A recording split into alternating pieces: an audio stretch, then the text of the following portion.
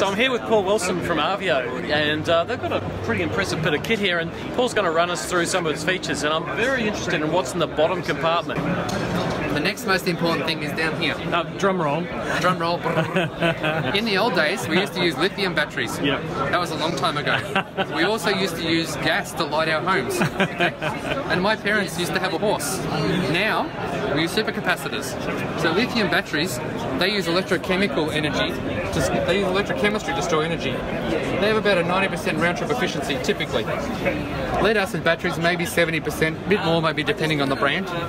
Flow batteries, 65 to 75%. Cycle life, 2,000 to 4,000, maybe 10,000 if you treat them really nicely. Go across to supercapacitors here, 1 million cycles. Wow. Now, if Nefertiti had one of these things, it would still be working today. 1 cycle per day is 2,700 years of use. Who was that? Nefertiti. Right. She was like Tutankhamun's mum. Oh, it's early storage adopter. Early Egyptian, right? 99.1% round trip efficiency versus 90%. So there's almost no energy loss, which means there's no heat. 10-year warranty, and the warranty is unconditional. It's not based on cycles, it's not based on temperature, because we can work up to 85 degrees Celsius and we can work down to negative 30.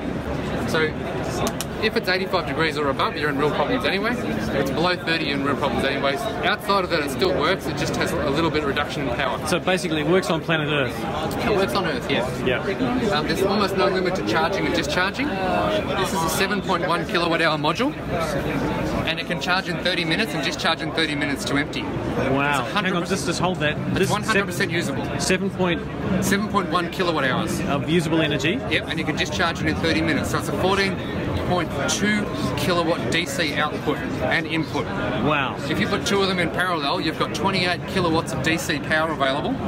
This inverter can only make 18,000 watts of AC.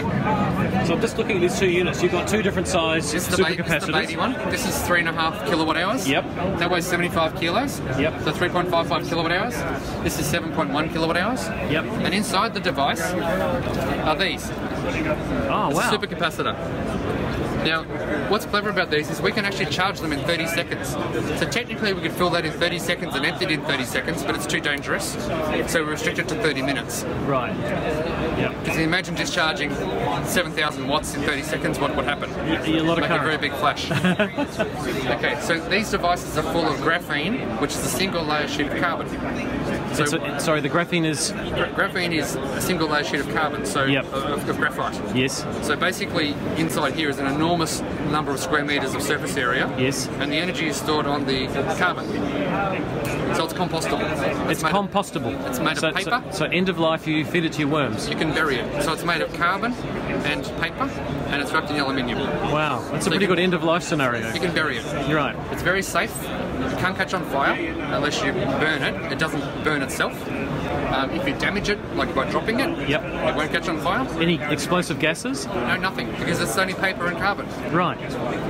It's magic. So in the old days, we used to use lithium and lead. I like that. We don't anymore. Okay? It's brand new in the country. It's only been here for about 3 days.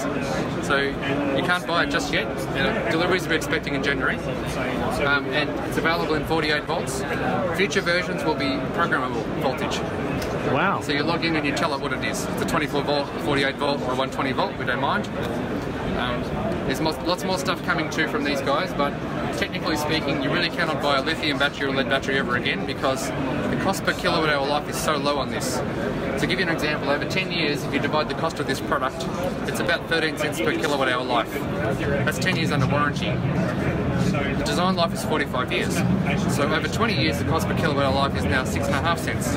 Right. Over 30 years, it's about 4 cents. Over 40 years, it's about 3 cents. So 3 cents per kilowatt hour life to store energy for 40 years is crazy. Is there any fade with time? There's no loss of power. So no power loss over time? 1 million cycles. So if you're cycling it 1,000 times a day, maybe. But no, it'd be difficult to do. So it's about $1 per watt hour is the trade price. Wow. So a similar price to LG Cam and Tesla Powerwall. Okay. You could argue one's a bit cheaper, one's a bit more expensive. Yep. But when you compare it to 1 million cycles and the real cost per kilowatt hour life, you really can't consider these anymore. Right. This is the first version.